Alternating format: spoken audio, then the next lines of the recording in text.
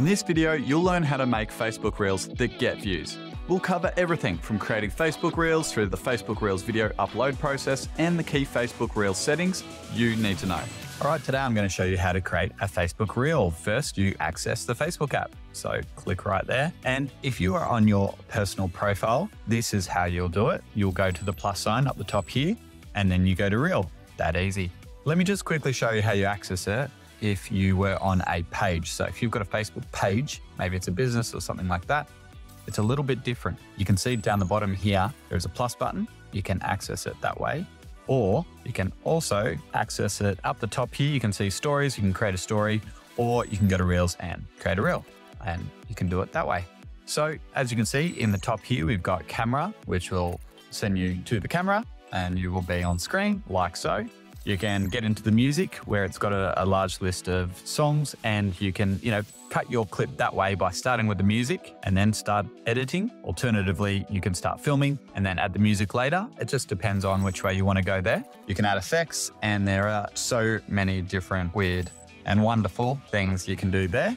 Or you can go onto a green screen and start editing there. And as you can see, it's really effective just to press the button and you've got an instant background like the Brooklyn Bridge. Or you can even go to your camera roll here and select something from your camera roll, whether it be the beautiful sunrise I took this morning, or it can be a video as well. So let me just show an example of that.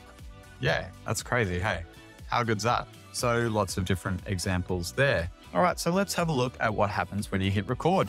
Record button is down here, down the bottom. You can either tap it once and it will start recording, or you can press and hold, and when you let go, it will finish. So I'm just going to hit record. And at the top here, you'll see your record progress bar, which will go to the full 90 seconds duration if that's how long you want your clip to be, or you can hit stop. Let's say we want to add one more clip. We hit edit, we hit add, we go to camera, and we're back on camera. Hit record again. And there we go, it starts recording another clip. As you can see, the progress record bar is starting to load again, and we are recording another clip. We'll hit stop, and it's added it to our timeline. Let's add one more. And here we are talking about how to make a Facebook Reel. It really is that easy, and it's added it to our timeline down below. As you can see, we can add text. We can change colors and add backgrounds, and we can even have a robot voice say it for us. Let's have a listen. Hi, my name is Tom. Hi, my name is Tom. Very interesting. I'm going to turn that off, and I'll just put that away. We can add noise reducer if we want to get rid of any background sound, but I've gotten rid of my audio for now, so that is enabled. You can add your effects, as you know. Captions can transcribe the audio, and that will almost instantly generate captions for you, which is very, very cool, as most people have their phones on mute so they can see what you're talking about straight away. You can edit the captions. Facebook doesn't always get it right. As you can see here, Facebook, they've even spelt real wrong. It's double E-L. Facebook, come on. So you can edit it there if you wish. You can have it typing on. You can have it flipping on like so. There's a few different options there, which is really cool. You can add stickers if you wish. Let's give me some sunglasses. Looking good, Tom. You can even add GIFs. Let's add this chick. She looks pretty cool. So you can see how easy it is to create something entirely from the app here and using your phone's camera.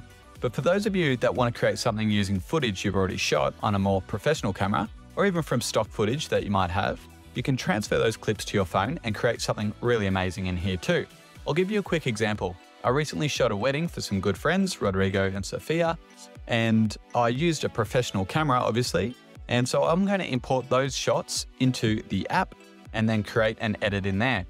So simply grab your clips, import them in, adjust the start and end times on them like so, grab the next clip, and again, make the adjustments and so on. We can also add in some stills and even adjust the speed controls of the clips in here too.